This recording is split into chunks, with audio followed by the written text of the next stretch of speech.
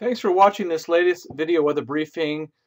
This will be an update on the drought and the ENSO monitoring that has been going on, as well as our current conditions and a brief outlook. This is Alex Tardy, meteorologist, National Weather Service in San Diego. You've probably seen the signs multiple times, courtesy of Caltrans reminding us to save water. It may have also shown up on your water bill as mandatory restrictions.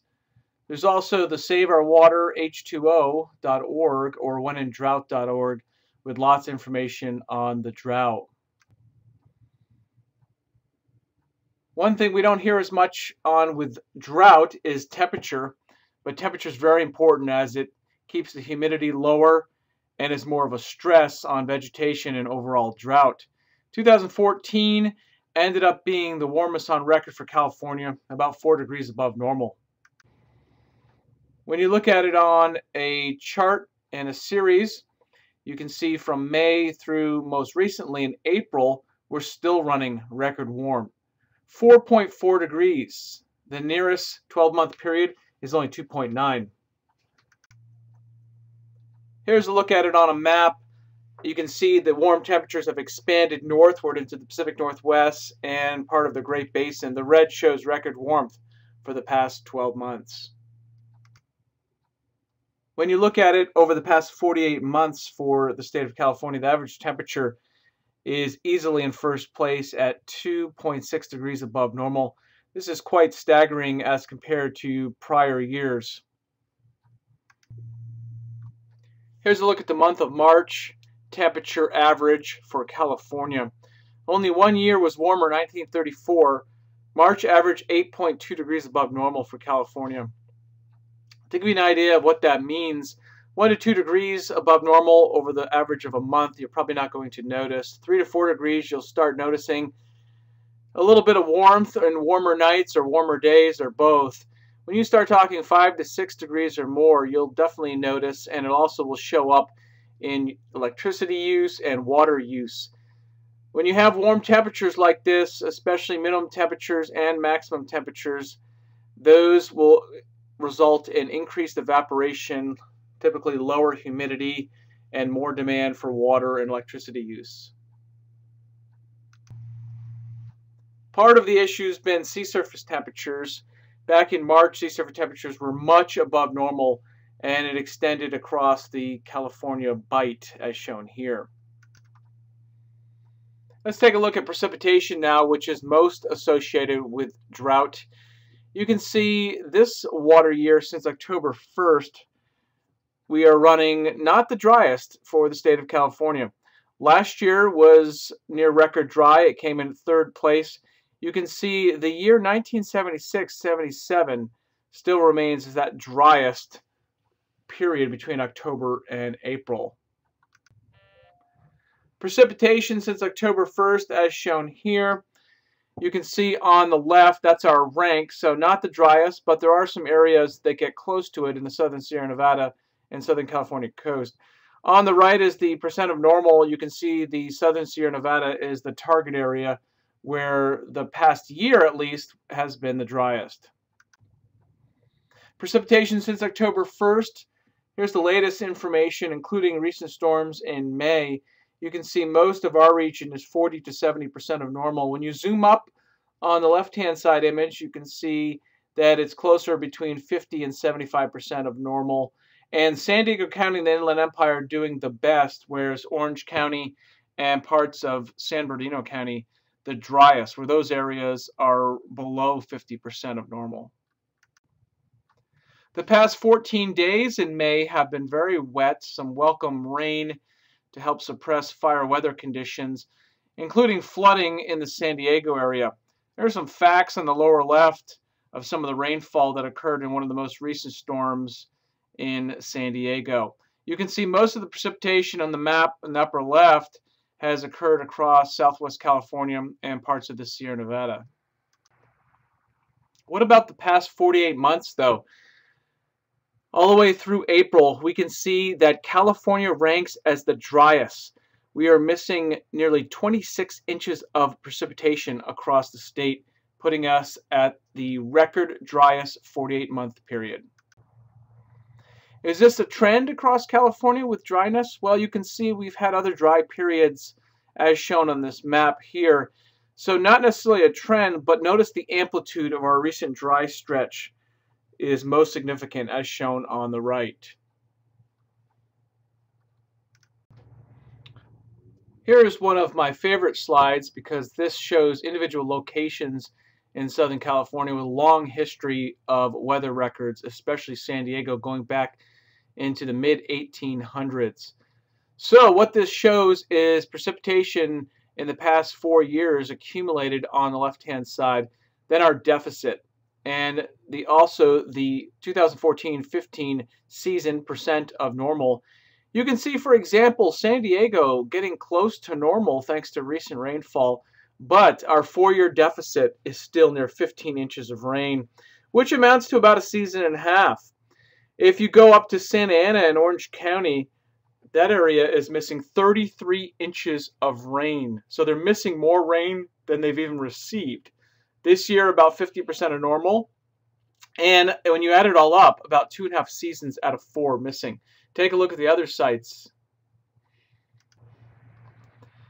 Well, because of the extreme temperatures and lack of precipitation, especially over a 4-year period, here's how the drought's been working. Thanks to the very wet year of 2010-2011, which was a La Nina year, we went into drought pretty quickly starting 2012, and it accelerated in 13 and then really took off in 2014 as shown in the lower right. All right, here's a look at our most recent drought monitor, and most of California is between D2 and D4. That would be basically the severe drought to the exceptional drought, D4 being the most rare exceptional drought. Historic levels. The only improvement in California has been the northwest portion or the north coast with some improvement over the winter. This time last year, we were dealing with record dry fuels.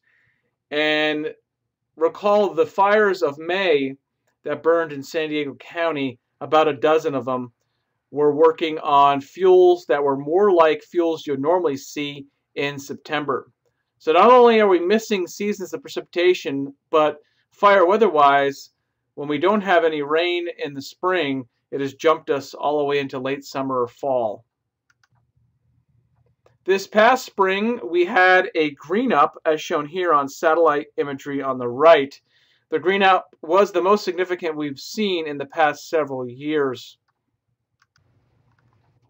However, because of limited snow cover and warm temperatures, satellites were showing earlier this year in the spring that the difference between the way it should be and the way it was significant. Notice the mountain regions showing up as very warm, and that's basically the lack of snow cover.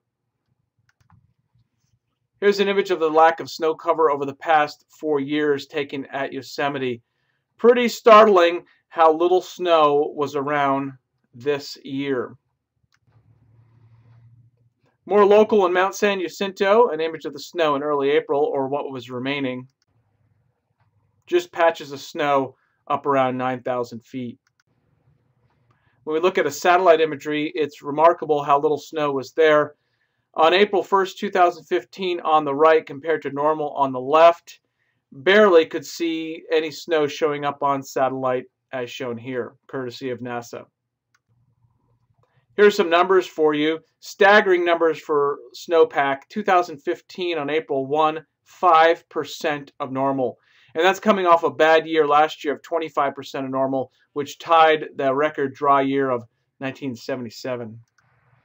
Even in our San Bernardino and Riverside mountains, you can see average snowfall. We're not even getting close to it in some locations, as indicated here on this chart. It's putting a strain on our water supply. Our Diamond Valley Reservoir in Riverside County is now at record low levels. It's at 50% of capacity. And it does get a lot of water from the Colorado, but that system is stressed as well. Only 60% of normal this year, and the region is suffering from more of like a 10-year drought. Sierra Nevada, also shown on the right, as we discussed, 5% of its snowpack is going to be able to go into water supply. Here is the water supply across California, and the picture is not looking good as it continues to worsen.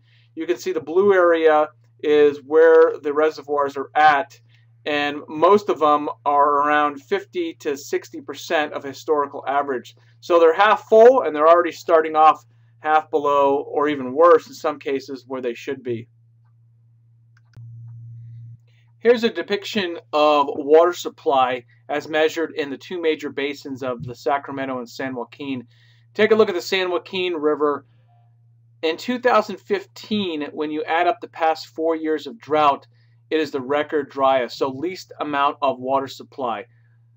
These are measured in million acres feet. And even the Sacramento River, which has received a couple big rain events, in the 4-year period as shown in the lower left, it is in second place, and only closest is 1934 showing up. What's been going on over the past year, and really the past several years? Upper level ridge of high pressure as shown here. And this ridge of high pressure shifted a little bit further east this past year, right along the west coast. In fact, it has not gone anywhere. Our most recent storms have just come underneath the ridge of high pressure. Sea surface temperatures are only partially to blame, as we'll show some images coming up here, but they have been above normal. When we look at sea surface temperatures, we don't just look at the El Nino region. This past fall, a lot of warm water was moving west to east across the North Pacific. Here's 2013 on the top and 2014 on the bottom. You can see the very warm, anomalously warm waters at the top in 2013 moved from west to east and now are in place across the entire west coast of North America all the way down to Mexico. Meanwhile, the El Nino region, the red area in the rectangle, is also starting to warm, as we'll show in the next slides. The reflection of these warm sea surface temperatures is indicated here as the Pacific Decadal Oscillation over the past several months, really starting in the fall, has now reversed to a warm in the red shade, which we've not seen over the past several years. So let's take a look at the El Nino and the outlook potential for this El Nino. Well, in April, ocean temperatures were beginning to warm further across the ENSO region. That's the region down near the equatorial Pacific Ocean out to the date line. Also note those very warm waters that we talked about earlier that moved into the East Pacific and the North Pacific. Okay, here's currently what the El Nino situation is. We are looking at numbers in the moderate range, but since it's a 3-month running average, we are still in a weak El Nino, even though significant warming is occurring, as shown here. This is the region we look at in impressive warming all across the region from the dateline to South America, where we are now in a large area of 1 degree or more above normal. Here's a look globally of what it looks like. You can also see all that warm water in the North Pacific. One important thing to note, very important, is underneath the El Nino zone, there's very warm water as shown here. From March through April, it has continued and is slowly getting near the surface in the latest image in May. This is water that can come up, warm water, and really develop our El Nino later in the year, potentially at least. This is not that much different, though, from the El Nino situation we were monitoring this time 12 months ago. Here are our computer model forecasts of the El Nino, and the El Nino is expected to continue to strengthen or warm through the summer months, getting us into the moderate category as shown here. And we really already started seeing this late spring. Then it's supposed to level out but maintain itself into the early part of the winter. That'll be key. Going into the winter with a moderate or strong El Nino would be key, with any chance of having strong correlation to precipitation. The weak El Nino does not have much correlation at all. In fact, very poor for El Nino, as we've seen of late. Here's a look at the ENSO forecast, so computer model or a collection of computer models as shown here. The dashed line is the average of those models, showing currently in May the conditions around 1.0 degrees and then warming up over 1.5 degrees in the fall period. Also shown on the right is the depiction of the El Nino development. So it's important to note that El Nino is currently going on, but this prediction is for it to strengthen and sustain. Here's historically what it looks like.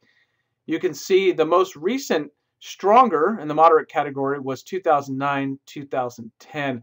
There's our wet years showing up, 2010, 2011. However, that was a La Nina.